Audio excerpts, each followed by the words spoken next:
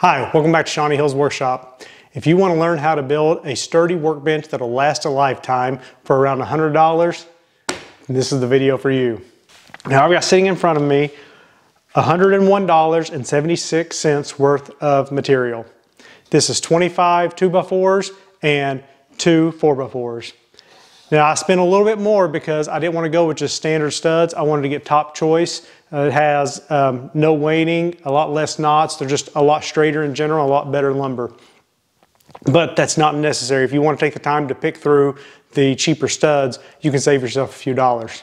Now I've already got all the hardware and glue I need, so if you're doing this project yourself and you don't have those things, you also need to take that into consideration.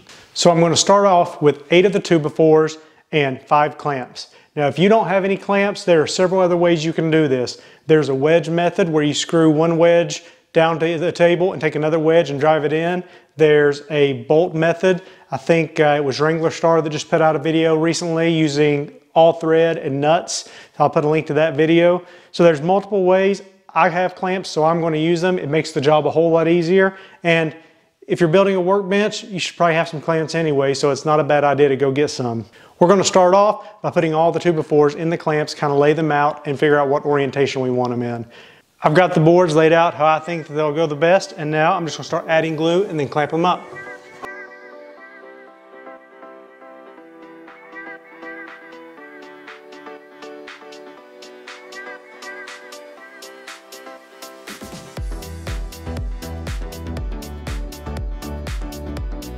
All right, the first slab's all glued up. We're gonna let that set for probably an hour or two before I take it out of the clamps, and then we'll glue up the other one.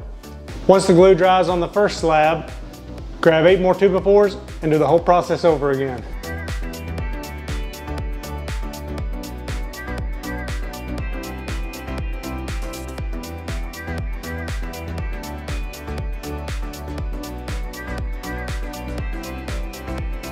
So now that we have both halves of the top glued up, I'm going to run them both to the planer, get them nice and smooth on the top and bottom, and then we'll glue them together.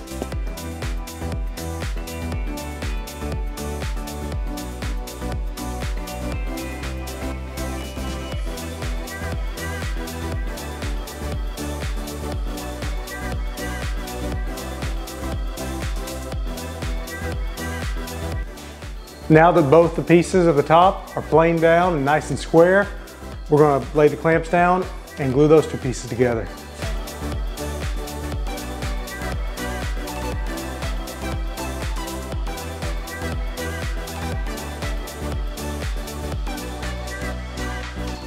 So the top's all dried up now. This was a really great project to work on yesterday while I was working out remodeling the garage. I could come in, start a glue up, get it in the clamps, and then go back to working in the garage.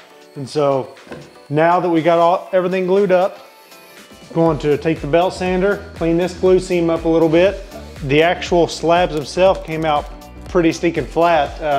Just a little bit of work needs to be done, maybe a couple passes with the belt sander is all. Then we're going to trim the ends and get ready to start building the base.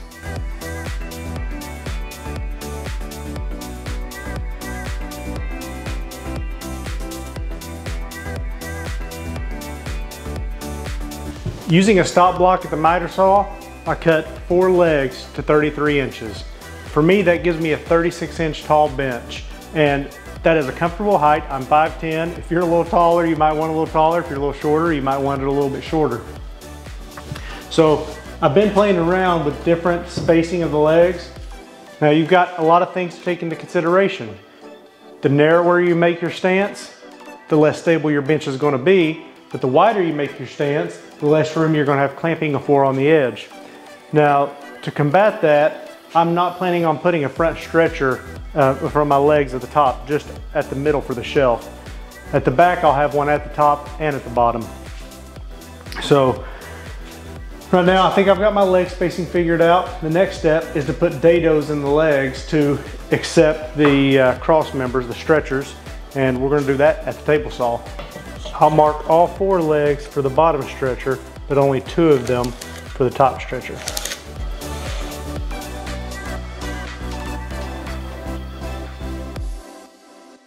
After I cut the dados into the legs, I went ahead and cut my 3 stretchers to 86 1/4.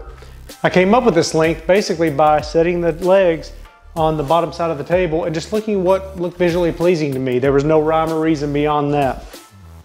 So I've got these all cut to the same length, and I'm gonna start out with the back stretcher assembly. And for the long stretchers, I'm actually gonna glue these and screw them. But for the short stretchers that connect the back legs to the rear legs, I'm only gonna screw those in case I ever need to move. I can flat pack this bench and take it with me.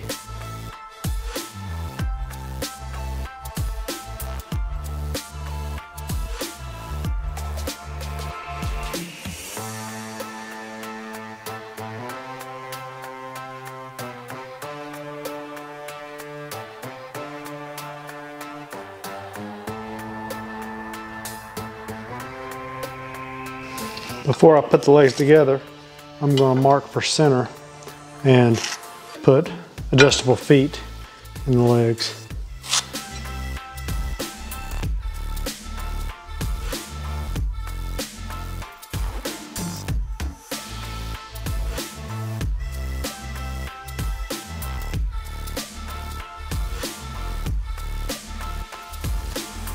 I've got all my side stretchers cut to length. I've got it clamped together with the top stretchers holding everything in place, and I've taken my middle stretchers and cut them down 3/4 of an inch thinner than what I did the front and rear stretcher.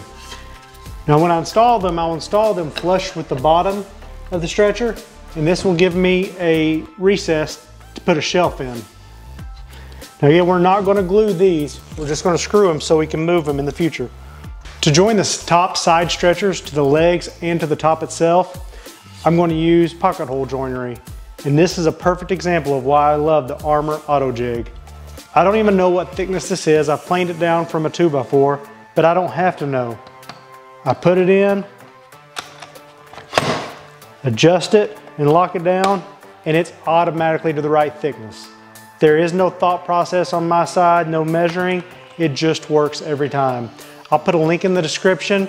I also put a card up in the let's try this corner, and to a video review I did on the Armor Auto Jig.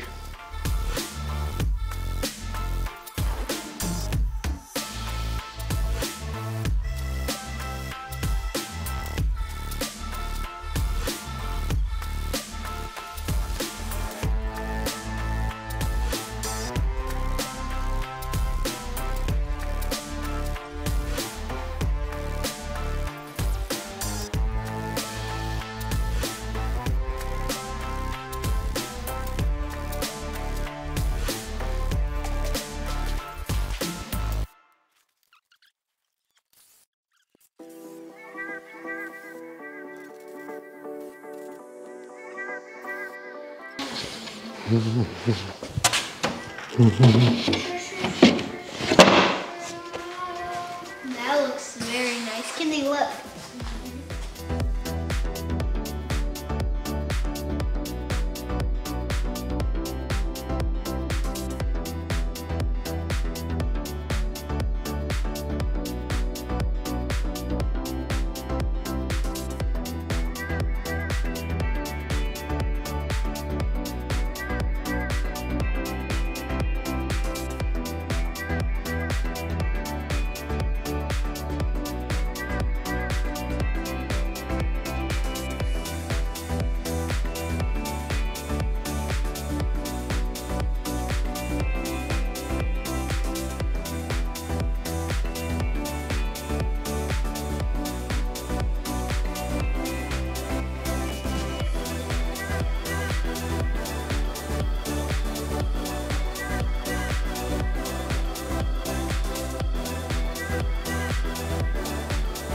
Well, here it is.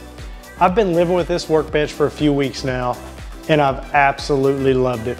As you can see, I've already started moving things onto it. It's already got a lot of battle scars. I've been using it and putting it through its paces. Now, I still need to bolt the vise down. I'm 98% sure that's where I want the vise to be. Currently, it's extending out from the front to where I can clamp something in it and it won't interfere with the top, but I can't rotate it 90 degrees and have clearance on the side. I just don't feel comfortable taking it that far to the side. So I'm pretty sure that's where I'm gonna put it at. I've built a lower shelf here and an upper shelf, as well as a whole lot of other organization that you'll be seeing in the next video. And like I said, I'm happy with it. It's served every purpose. Now, all the lawnmowers will be in this bay. All the other power equipment is there. I'll have my vise, my workbench. I can easily roll my mechanics cart over here and work on anything that needs to be worked on.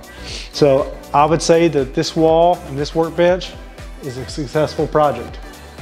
If you like this video, hit that thumbs up button. And if you're not already, hit that subscribe button. If you don't like this video, click the thumb downs button, but tell me why. You know, if there's something that you think I could do better, let me know. I'm always trying to get better. I'll put links in the description to my Facebook page, Instagram page, and Patreon page. Thanks for watching Shawnee Hill's Workshop. We'll see you next time.